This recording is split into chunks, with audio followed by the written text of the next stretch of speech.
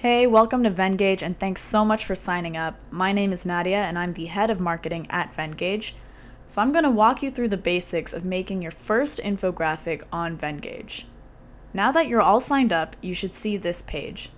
Click on Create an Infographic right here and you'll be brought to the Templates section. We are constantly updating our Templates page to bring you new and exciting infographic designs. Take a couple of minutes to look through the different templates we offer.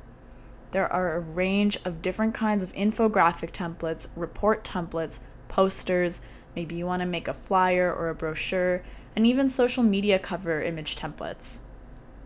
As you scroll through the templates section, notice that we have them categorized as either beginner, intermediate, and advanced. I definitely recommend that you start out with a beginner template and work your way up to the more advanced styles. We're going to create the planning ahead template to get started. Now to change the text, just double click to type. So let's change the text to making infographics. Now in the top toolbar, you can actually choose to change the font style and size or decide whether you want to bold, underline, or italicize your text. So while we do that, I'm just going to adjust this so that it fits better.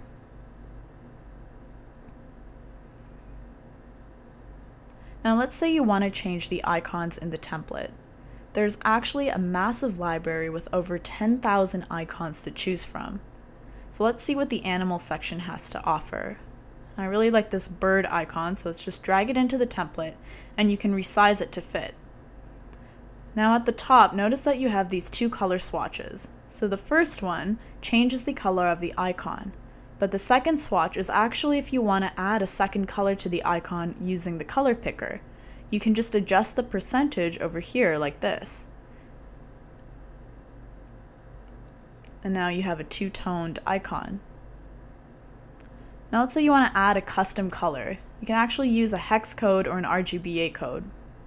Now another great thing about the icon library is you can save icons that you use a lot as favorites by clicking that heart right there. And then you can just come back to them later when you need to use them again. So if you want to change the background color, scroll down to the bottom and you'll find this color picker right here. So notice as I go through the different colors, you can just adjust to whatever color you'd like. You can also upload images into the template. Select the image dropdown and you can either search through the Google image library that we offer or upload your own image. So I'm going to search for a bird to stick with the motif that we've got going on. And then you just drag the image right into your canvas.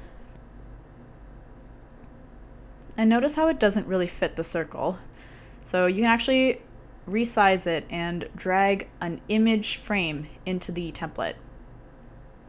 So what the image frame does is it allows you to reshape your whole image. And you just drop it right into the image frame and then adjust it by double clicking and then click out to save what you've done, and now your image should fit.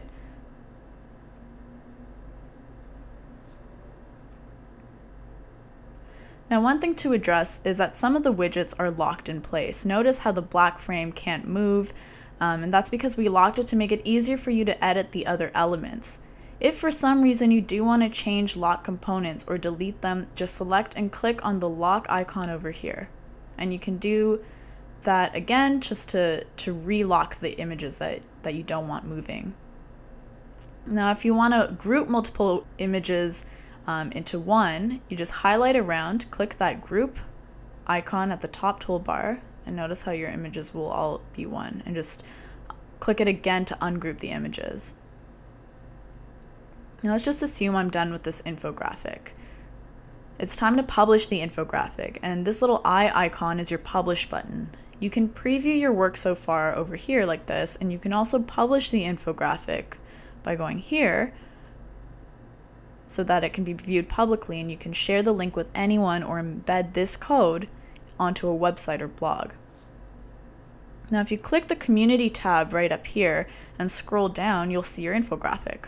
So congratulations, you now know the basics of getting started with Venngage, so you guys can go ahead and experiment yourselves.